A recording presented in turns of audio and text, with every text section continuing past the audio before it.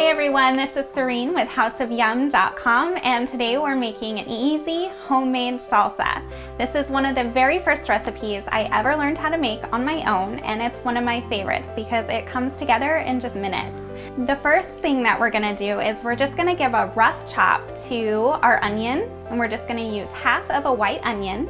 Once you have that chopped, we're just gonna go ahead and add that to our food processor. And then we're gonna move on to the jalapeno. We're gonna slice it in half. We're going to remove the membranes on the inside and the seeds. The seeds is where the heat comes from. And so if you want super hot salsa, you can leave some of the seeds in, but I just go ahead and remove pretty much all of them.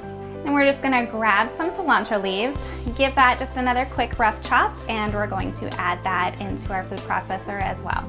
And now we're gonna take this ginormous clove of garlic and we're going to go ahead and chop that up and toss it into the food processor also.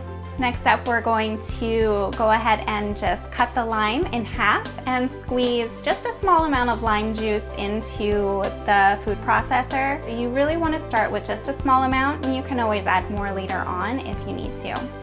Now, one of the tricks that makes this salsa so easy to put together is the fact that we're using canned tomatoes. They're already diced. We just got to open up the can and we're going to go ahead and pour those in. There's 1 can of plain diced tomatoes and 1 can of diced tomatoes with green chilies. They just add a little bit of extra heat. And last but not least, we're just going to give a little sprinkle of salt.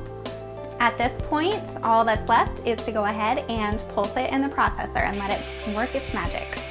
Once you notice that all of the salsa is blended to tiny, tiny chunks, you don't see any big pieces of any onion or garlic left in there, then your salsa is complete. Better than a restaurant, better than a store. Get the recipe, houseofyum.com.